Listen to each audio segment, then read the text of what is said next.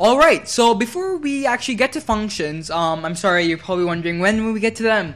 Well, I want to cover a few more basics of Python. So one of them is quotation marks. Right now, when we create a string and set that equal to a string, I use AST, blah, blah, blah, string is created, right? And if I print it out, I get AST. However, you can also use single quotation marks. I know I haven't talked about this, but let's go ahead and try it out. I can say string is equal to single quotation marks, and then in that, anything I want. Print that out as string, you get AST. And then, let's suppose you put double quotation marks in the beginning and single quotation marks at the end. It gives you a syntax error. So I just wanted to talk about how these quotation marks work in Python. Well, you have to use the exact same quotation mark you're using in the beginning at the end. So if you're starting with a single, you can use a single. If you're starting with a double, you use a double.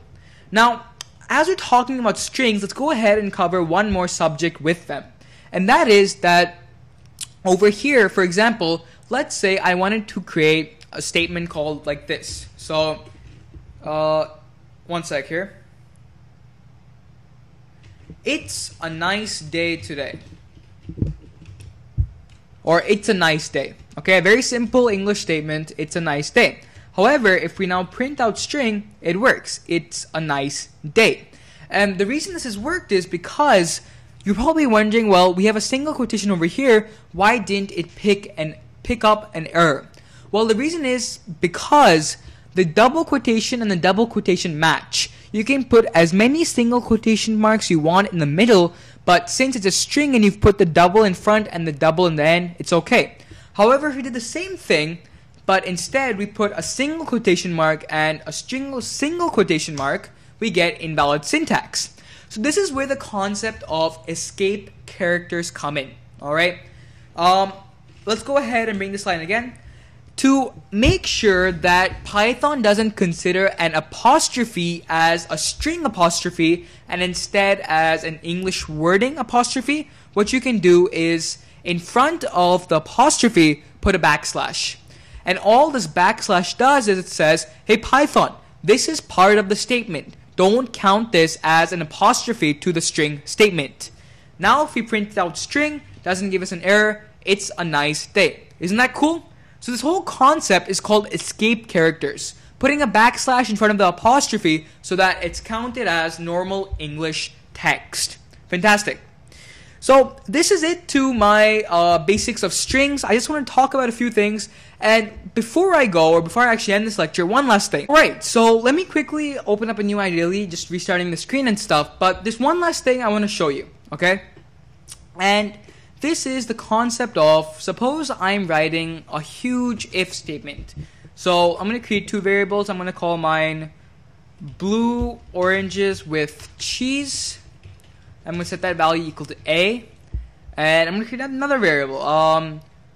Cheese fried dumplings with cherry sauce. Set that value equal to B. So many times in coding, or especially with Python, you'll notice that as you're typing, your screen will take up a lot of the text and it'll go to the next line and stuff. So how do we get rid of that? For example, if I say if blue oranges with cheese is equal to cheese fried... I have no clue what I write. I'm sorry. I have no clue what I wrote. Wait. Let me just copy paste. Command C. Command V. Alright? So this works, right? There's nothing wrong with it. But it's long and it's confusing and I have no clue what's written. So what I can do is using a backslash or wait. I'm sorry. Alright, sorry about that guys. Yes, it is a backslash. I'm not sure why it wasn't letting me do that, but now it is. So I can say something along the lines of if blue oranges is equal to, and then on a new line I can put in the two equals, and then on a new line I can say cheese, fried, whatever it is, and then put a colon.